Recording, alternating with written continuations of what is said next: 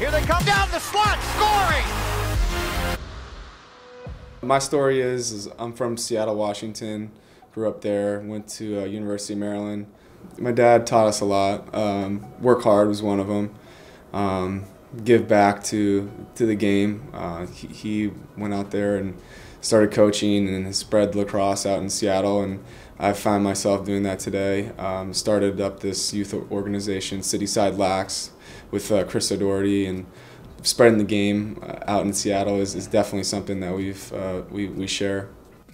You never really hear the story about how, his high school career. I think he started with a school that didn't even have a team. He was playing in another school and just finding as many opportunities as he could to play. To go on and accomplish what he did at the college level is amazing, much less considered, one of the premier players in the country. It's amazing, and it's a credit to him, but it says a lot about him. And I'm sure I know he takes a lot of pride in what he's accomplished from where he's come from, but he's also really a humble guy too.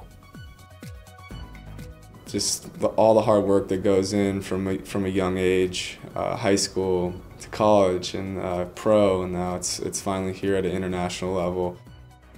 I'm being cut in 2014, a couple weeks before the games. At first I was a little disappointed, but that quickly turned to motivation and kind of drove me for the next couple years, and still to this day. With the 2018 game so close, right at the finish line, it's very inspirational, especially because you bring us up. I'm gonna go have a good practice after this. Yeah.